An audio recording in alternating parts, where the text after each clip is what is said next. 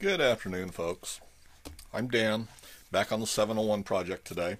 Last video, why we did the form blocks for the ends of our fuel tanks. Got both of our form blocks here. If you haven't watched that video, I'll put a link in the description up here someplace. Anyway, these are our two form blocks. And this is the way I build my form blocks. We formed them up last time. We've got our bevels, spring-back bevels on both sides. We've got our 1/8 inch radius over the top of them. So now we're going to see if we can't form up an end and make sure it's going to fit. 25 thousandths aluminum. And what I've done is I've already gone and cut an oversized piece here. Point this down at the table so we can see what's going on. And what we're going to do is lay out, just lay out the edges of the fuel tank and how much overlap we want or how much extra we want on that flange. And I'm going to add more flange than I actually need on these, and it'll have to be trimmed away later. But if you try and run a too small a flange, why, it's harder to form. And the way I'm going to lay this out, this is the inside edge. I'm going to put about a 1/2 inch flange all the way around. I think ultimately I'm only going to want 1/4 or 3/8 of an inch. But to lay it out and make it form a little bit easier, we're going to put a 1/2 inch or 15 millimeters, something like that. It's not going to be critical because, like I say, we'll trim it back later on. So if I lay this out with a 1/2 inch flange, we'll use this edge as our starting point. And mark a 1/2 inch on both ends. And then we can use this end as a reference. And that's where we'll lay out the end of our form blocks.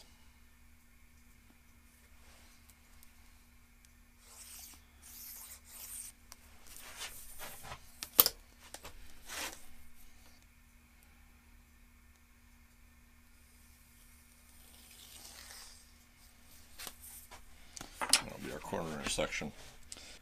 We must not be straight with this back edge, so we'll use this as a reference line. This is going to give us our 1/2 inch or extra. That's actually where the form's going to sit itself, or the size of where we want the form block to sit. The way I do my edges is I just use washers, and I've got a selection of washers, of course. That washer gives about a 3/8 offset, and this one gives a 1/2 inch. So all we do is set our washer along the edge and just run it along with our Sharpie without letting it slide underneath.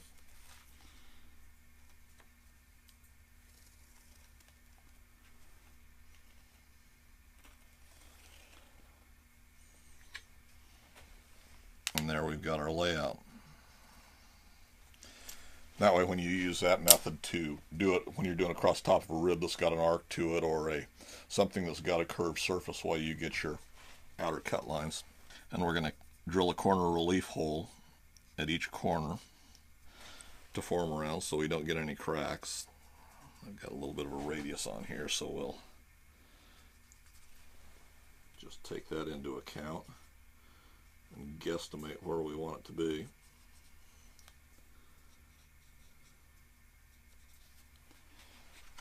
And then we'll go ahead and cut those out.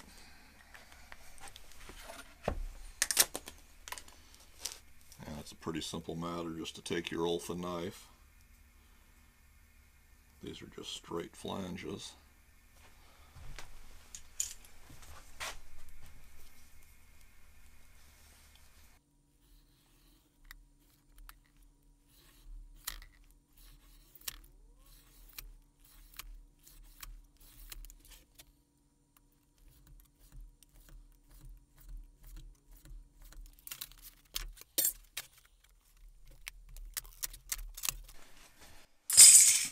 And there's our blank. Let me get a drill bit and we'll drill our corner reliefs. Approximately an 1/8 inch corner relief is what I'm going to put in here.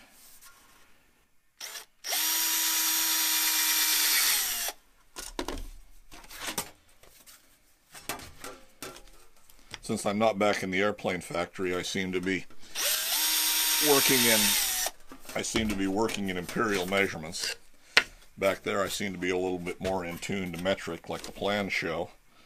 But for whatever reason out here I'm speaking English.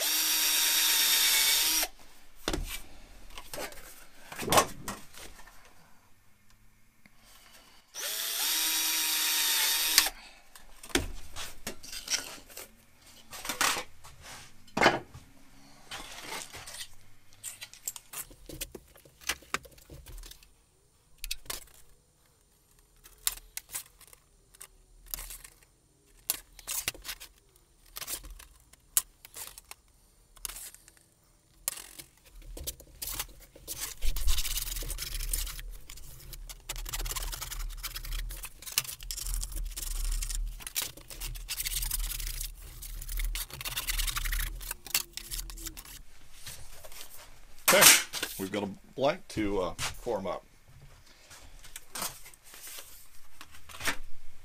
And we will set this up.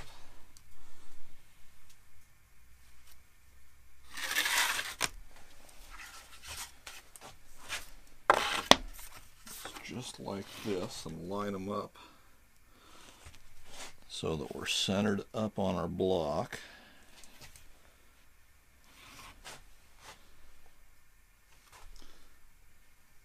I think that looks pretty good. Now you want to clamp these solidly in place so they don't walk around on you.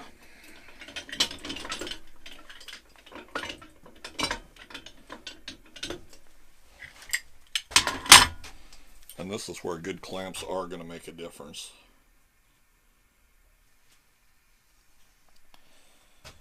And normally I take these and put them in the vise and form them that way.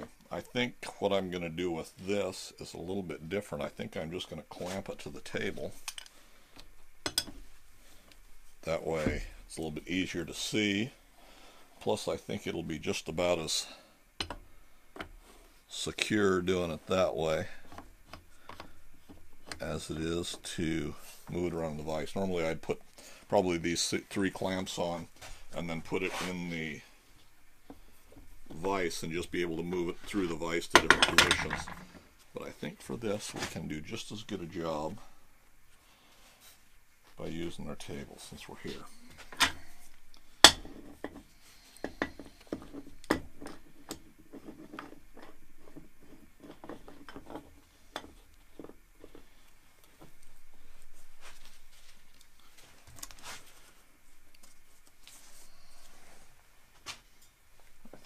Form this upwards so it will be a left end of a tank, and the only reason I'm going to do it upwards is because that's the way I've marked out I've already got it marked out and it's easier for me to see the edges of the form blocks where I've got the layout lines.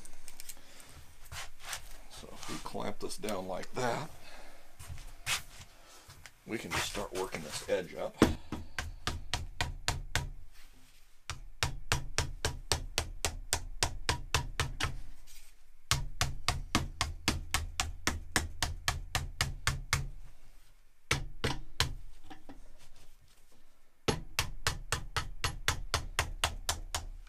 I'm just going to work it a little bit at a time, and then I'm going to turn it around to make sure we stay centered in the form blocks and don't pull the aluminum through.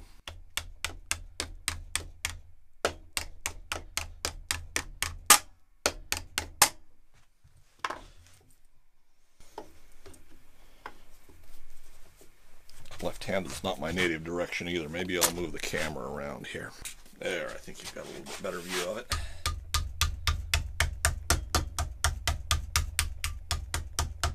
Plus it's easier for me to work it that way.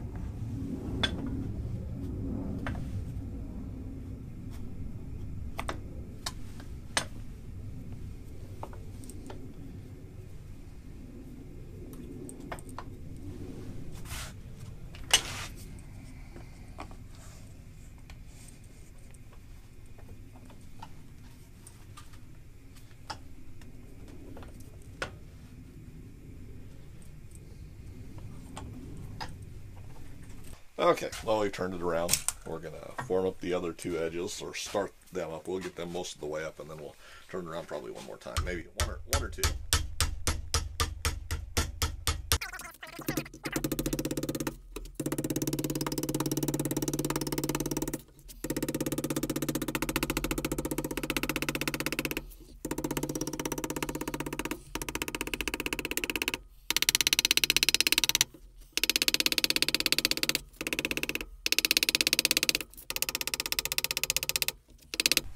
Pretty good. Turn it around one more time here.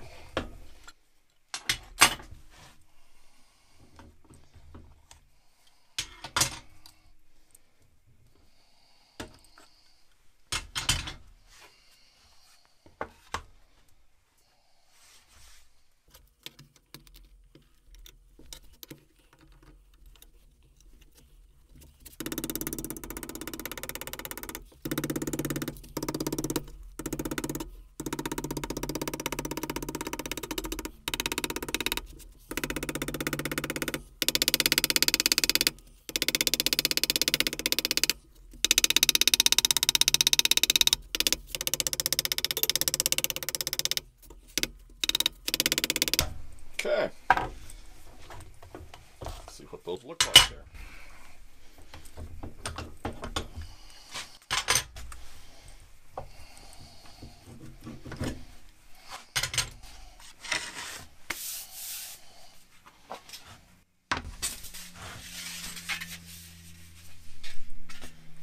Looks like we have a tank in. Let me grab a tank and let's see how it fits in the end.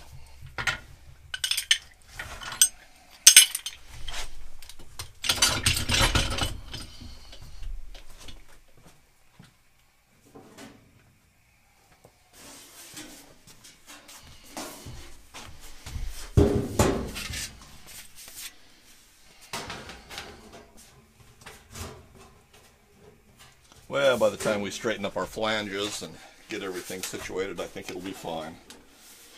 We're a little bit out of position right now, but I think that will set in there and fill the hole pretty well.